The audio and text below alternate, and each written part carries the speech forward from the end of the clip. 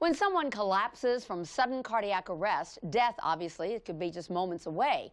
There is a portable device, though, that is designed to assist in survival. One Tuscaloosa woman knows why it is absolutely necessary that automated external defibrillators, AEDs for short, are readily available. She was in high school when the unexpected happened. ABC 3340's Linda Mays has her story. 17-year-old Amanda Travathan didn't know she wouldn't make it to her junior prom. On the day before the prom, she recalls not feeling well while in class. And I started feeling really lightheaded and dizzy, and I looked up at the clock and I started seeing sunspots, like little spots like I was about to pass out. Amanda did collapse. I knew we had a very serious situation and no heartbeat. A direct call sent then Principal Robert Lavett running to help. I grabbed a defibrillator, reported to the room. It was sudden cardiac arrest. Amanda's heart stopped.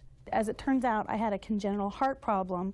I had a slight arrhythmia, which is an irregular heartbeat, and it caused me to go into ventricular fibrillation, which is basically an electrical malfunction in your heart, which caused me to go into sudden cardiac arrest. Thank goodness Pelham High School was equipped with an AED, or automated external defibrillator. This computerized medical device only delivers a shock when an irregular heart rhythm is detected. This was provided by the Lord Wedgwood charity that aims to help make more AEDs readily available. If I open it up, here's what will happen. Stay calm.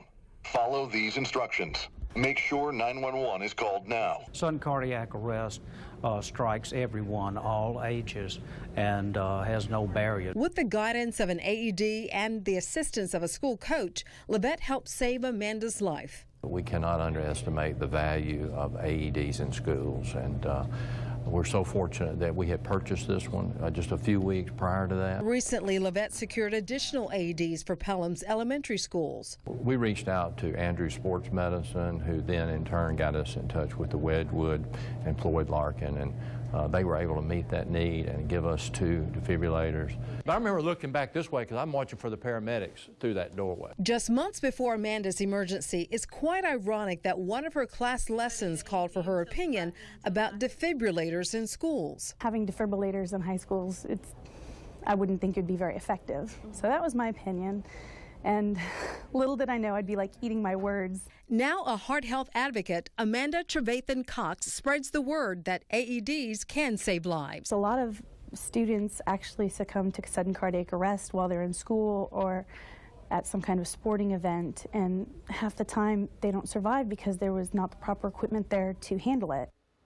It makes you want to check where you go and see if there's one in that area. Available. Absolutely. We thank Amanda for sharing her story, which has been now for 12 years. She has an implanted defibrillator ever since recovering. Yes, and another good thing about AEDs is that you need no formal training. It guides you through the whole process, as you could hear there. And boy, Amanda's a prime example of this. It doesn't have to be just an athlete that this could happen to. No, you have to remember as well that heart disease is a leading cause of death in the U.S., and Amanda's heart problem was a surprise to her family. There was no family history. If you have heart disease, you're at risk, or it can be a healthy heart that's somehow knocked out of sync. And the sooner that a bystander can get that defibrillator to that person, the better. It increases the chances of survival. Wow, excellent story. Thank you so much.